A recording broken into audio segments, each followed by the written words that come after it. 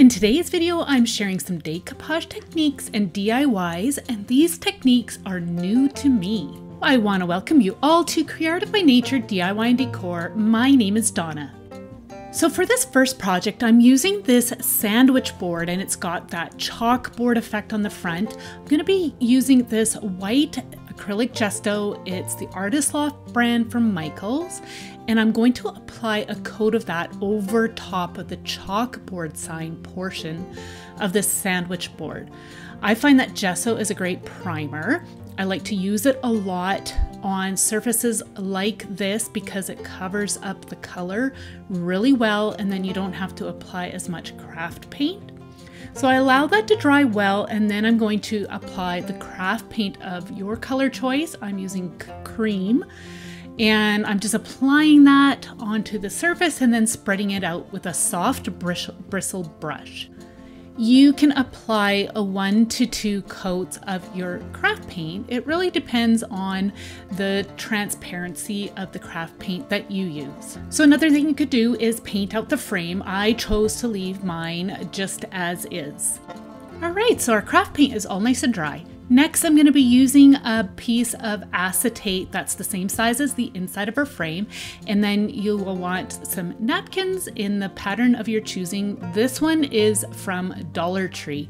Now you're going to want to use a piece of tape to remove the layers on the back side of your napkins. It just makes it so much easier to remove. So now I'm going to place my acetate on the area that I want to use on the inside of our frame. So this is a technique that I learned from both Patio Elf as well as our Upcycled Life. I'm going to have both those videos and the channels linked down below so you can go check out the original videos that I learned from. I'm just going to trace around the acetate so I have the exact size I need for this project. Then I'll take my scissors and cut it out. Now, in the original tutorial that I had seen, she actually used a sheet protector sleeve and she was applying this technique to a larger surface that didn't have a frame like I'm sharing here. But I am going to be doing it this way because I want it to fit inside my frame. So you want to spray your acetate and then put the right side of your image down onto this water. Now, I should have been more careful with the placement of my napkin because I did end up getting some wrinkles. I know that on Patio Elf's channel, when she did this technique, she was being quite careful so then she wouldn't get many wrinkles. But I did my best and smoothed them out. I was actually really impressed with how this technique worked. So just keep watching. It is pretty cool. So I just wiped up my excess water, and then I'm going to be applying a good amount of decoupage glue onto the painted portion of our sandwich board. So I'm just going to nicely smooth it out. I don't want predominant brush strokes, so I am using a soft bristled brush as well. So once you have that in place, you can then take a rag or a sponge and just remove any excess water off of the napkin just by dabbing it, just like I did right there. Just be very gentle with how you do that. Next, you'll place the napkin down into the glue and then gently spread it out with your fingers, just as I'm showing you right here. You can see it's all in place and the acetate is facing up. I'm going to use a piece of tape to lift the acetate up, and you'll see it pops up and the napkin stays in place in the glue. It is so cool. So you're going to want to set this aside and allow it to dry. All right, it is all nice and dry, and I ended up having a little bit of extra napkin overlapping onto the frame, as you can see. So I'm just using a really sharp utility knife, and I'm just going to cut along the frame gently to remove that excess. I'm sure that if you measured right, then you probably won't have this problem, but if you do end up having a little bit of overlap, then this is a great way to remove that. Okay, I want to protect my napkin, so I'm going to go over it again with a coat of my decoupage glue. I do end up adding quite a bit because the napkin ended up absorbing quite a bit of it, so just keep that in mind.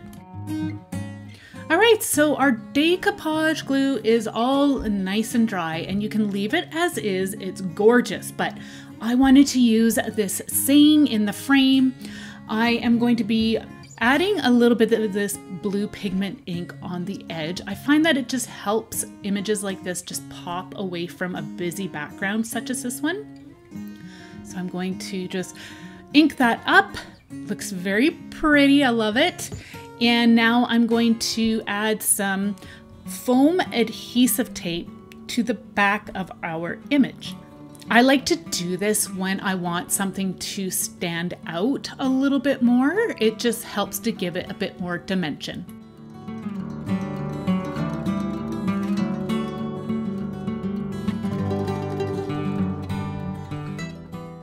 So I filled in the back with our foam tape, and now I'm figuring out the placement, and then I will remove the backing of our tape, and then you can put it in place as desired.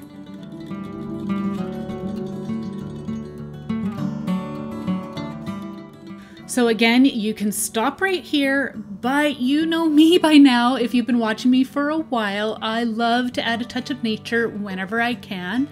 And I decided that I wanted to frame out my image with some branches. So I like to go foraging for my branches and whatnot. And I just have a stash of them in my collection, and I just cut them down to size, and then I will be adding these using some hot glue.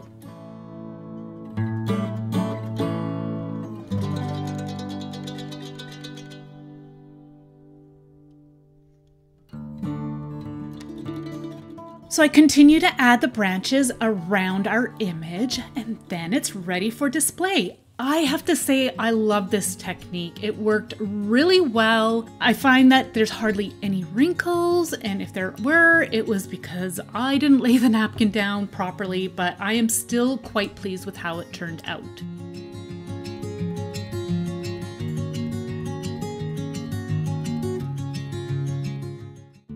For our next project, I'm using this Dollar Tree truck wood sign, and I'm removing the hanger off, as you can see right here. But don't throw that away, we're going to be using that again. So this was a handy tip that I received from a few viewers, and that is to use a blow dryer or a heat tool to loosen the adhesive on wood embellishments like this. So I just applied my heat to the top and the bottom, and then I used a flat spatula to get underneath to try and lift up the wood embellishments without damaging anything. So I just continued to apply some heat and then use my tool, and I was blown away at how well this works. So to all of you who suggested this, thank you.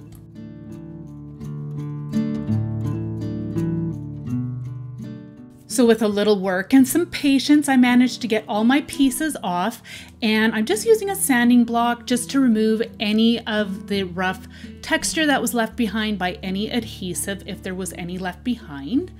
Next, I select my napkins. Now, you can get napkins everywhere, it seems, these days, and you can find so many beautiful patterns just like this. I like to use patterns that are all over and randomly placed on a napkin. And as you can see, tape works so well to remove the backing of these napkins. So now I'm going to take my blank truck and I'm going to figure out the placement I want for our decoupage. So I'm just going to move it around, and then once I get that figured out, I am going to take my scissors and cut around the truck. I don't want too much of an overhang, but just enough so if I do wiggle it around a little bit, there is going to be a bit of flexibility. So I'm going to be using my DecoArt decoupage glue again and a soft bristled brush. You're going to want to lay the right side of your napkin facing up on top of our truck. Now for this technique, you're going to apply the glue on top of your napkin, and you're starting from the middle and working your way out. Now this technique, I learned this from Patio Elf, and she had originally done this technique on glass. Now, I should have done it that way. I should have done it on a piece of glass. I'm sure it would have worked out way better than doing it on wood, but I wanted to give it a whirl and see how I could do to see if it would work without putting a layer of decoupage down first. And it does, but it was kind of tricky. The napkin kept on wanting to lift up on me, and I was getting a little frustrated, admittedly. But like I said, Patio Elf originally did it on glass. So another thing both ladies do is use some saran wrap to press out the wrinkles. Now, I tried it on this, but again, it just actually wasn't really working for me. I find that using my fingers very gently works better. I mean, this worked okay, but I was finding the napkin was wanting to lift up a little bit every time I dabbed down. But it definitely could have been user error on my part. So as you can see, I just used my fingers. So I set my piece aside to dry, and while that was drying, I decided to work on my wood pieces. I'm using Arteza outdoor acrylic paints in brown, this beautiful dark teal, and a gray. I'm using the brown on the wood slats on the back of the truck, and I'm just using one coat on each piece. So this dark teal is actually called jungle green, and it was a perfect match with the napkin that I use. I was actually quite amazed. So I was really happy with that. So I am just going to continue to paint my pieces. The hubcaps I ended up painting gray. Okay, so now my wood pieces are drying and my truck and the decoupage glue is all nice and dry. So you can see that there are some wrinkles, but I'm okay with that. I figured that it just kind of adds to the charm of this vintage looking truck. I'm going to be using this emery board now to remove the excess around the edge. It would just be like using a sanding block on the edge. It actually works really, really well. Again, this was recommended by some of you, my viewers. So I removed all the way around the edge of the truck, and now I'm working on the inner portions of the truck. So I'm just using my scissors to trim out the excess in the window. And again, I'm using the emery board to get in there. It works great in all these tight little small spots. So the door handle here, I couldn't get my emery board inside there. So I'm just using this palette knife and just scraping the excess away. I'm just being careful not to damage the wood. So I do the same thing with the door, and I use a combination of the emery board as well as my palette knife.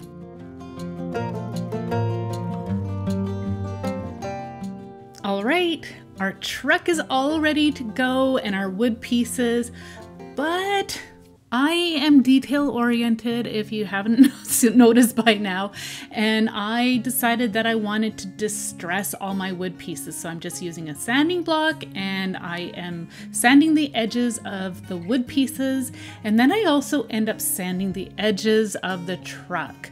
Now you'll see here how that looks, and I like it, but I'm gonna end up doing one more technique and I'll show you that here in a bit. But I discovered I needed to do a few other steps before I went any further. So here's one of those steps. I did not like the gray against the napkins, so I'm adding a bit of cream paint over top, and it dulled down that gray. It just kind of warmed it up a bit, and then I also ended up taking my sanding block once they were dry and distressing these as well. So I'm done sanding all my pieces and they look great, but you can see here it doesn't look like this piece has any tires. So I'm using a circle die that I have in my stash, and it is the perfect size for the wheel portion of our wood truck. Just use a pencil to trace around the top of the die, and then I will be filling it in with some paint.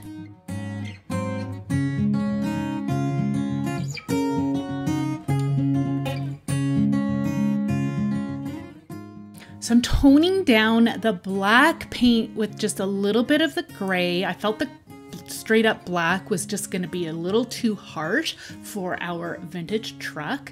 So now I've got my black paint dulled down, and I'm going to fill in the tire portion of our truck. So the beauty of this is that you are going to paint within our circle, and I do end up going outside of our circle just a little bit, but not by much. I just thought the proportion looked a little off, but so you can see here I filled that in, and once you got both of them filled in, you can go back in and add a little extra if needed, and then allow it to dry. Our paint is all dry, and now I am going to distress the edges of the truck. Now this part is optional. I don't know why I get really hung up on some of these details, but I don't know, I find that sometimes they just really elevate a piece. So these steps are completely and totally optional. Okay, so I felt like, again, it just needed another step. I'm using archival ink in potting soil. I am going to add just a little bit to each of my wood pieces on the edge, and just a little bit here and there on the surface. I wanted it to look like there was rust on the truck, or like some dirt, as if this truck has been at the flower farm or something like that. So that's why I decided to add this bit of ink. Now, archival ink is permanent, so that's why I decided to go with that. You could use distress ink if you want, but that is not permanent. I am adding it here to the truck as well. Again, I wanted that aged look and that aged patina. It even helps the door to pop just a little bit better.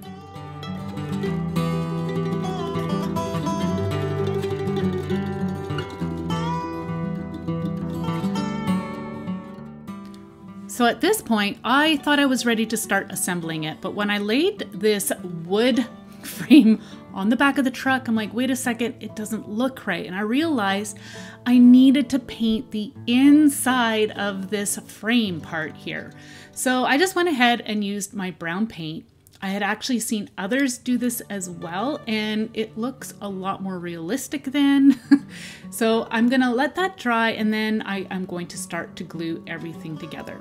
So as I said before at the beginning, I am going to be using this as a wall hanging. So I poked those holes again, and then I was ready to start laying all my pieces out. I'm using hot glue, but of course use any adhesive that you like to use. If you're using hot glue, you'll want to move quickly. So I'm just applying my wood piece down, and you have a little bit of wiggle room, not much. So you want to really do a good job on lining everything up when you go to lay these pieces down.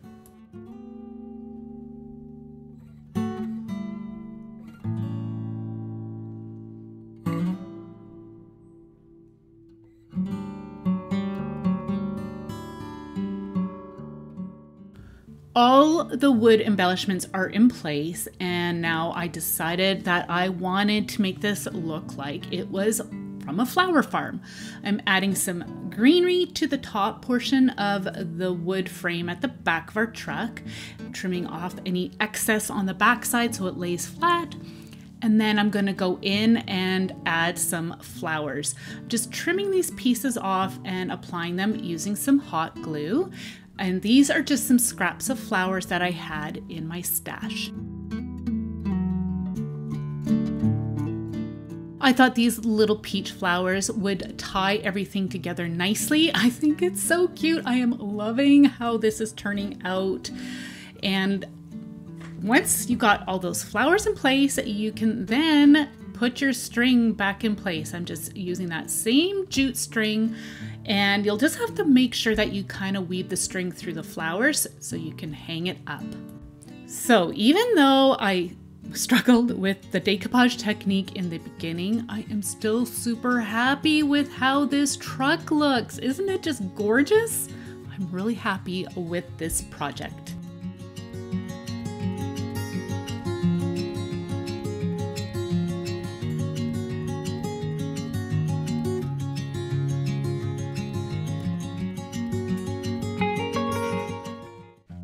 For this decoupage technique, you are going to need a wood plaque sign of some type. I got mine from Dollarama. Actually, a friend had gifted this to me, but you can find these at any craft store or lots of different dollar stores.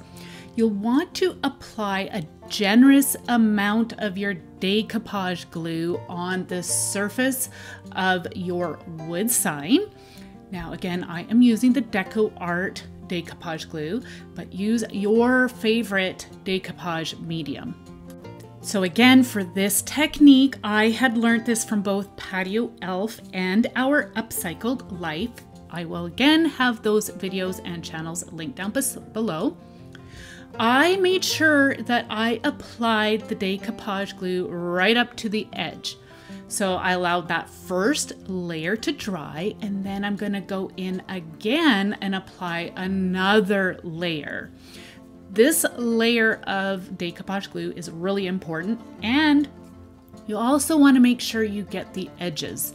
So I'm going to continue to apply this and allow it to dry well.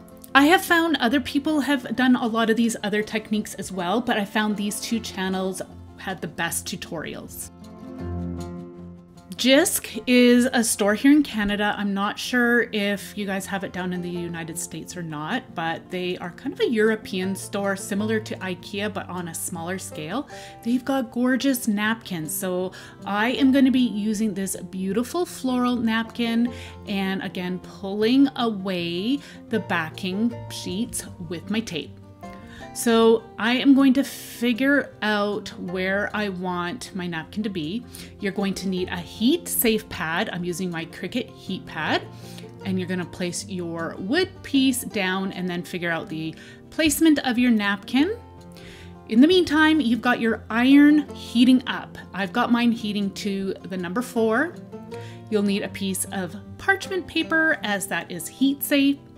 And then you're going to start to move your iron over top. Now this is in real time. It's not sped up, so you can see how slow I'm going, but I'm trying not to linger in one spot. Now, next time I do this, I am definitely gonna try my Cricut heat press, but I thought since not everybody has a heat press, I wanted to try the iron. So I am making sure I'm focusing on the edges of our wood piece because we really want those to adhere down. So what's happening is that the napkin is being melted into the decoupage glue. I have to say that this is by far my absolute favorite technique. There were no wrinkles, not one wrinkle. It was so cool. And I actually found that it was really, really satisfying to do. So continue to use your iron on your wood piece until you got all your edges adhered down, because we don't want any of our napkin lifting or tearing. We want a really good, nice, secured napkin. So I had set this aside and I allowed it to cool down, and oh, it just feels so smooth. I am so happy with how it turned out. So before I add another layer of decoupage glue, I decided I would trim off the excess napkin, just using my scissors right here, and then I am going to go over it with another coat of my decoupage glue. I end up using quite a bit because the napkin did soak up quite a bit of the glue. So I'm just going to apply that, and then I am going to allow this to dry.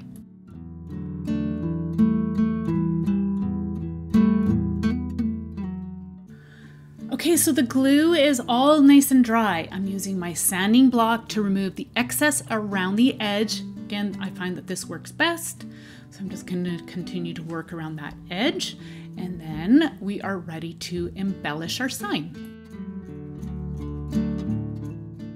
So I decided to keep this project simple for you guys. I'm just going to add this welcome galvanized tin piece from Dollar Tree. They have a pack of 3 over the autumn season, and I thought this piece would work great. I am using some Gorilla silicone sealant on this plate piece. I find that then you've got a little bit of wiggle room, and this sealant works really, really good as an adhesive.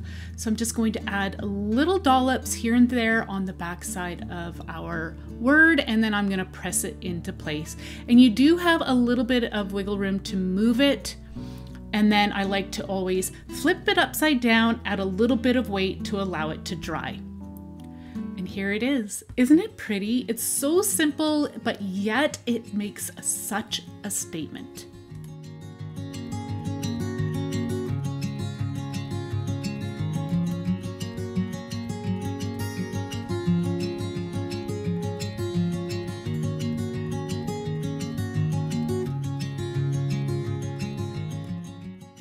So as always, I would love to know which one was your favorite, as well as mention any other decoupage techniques you would like me to try.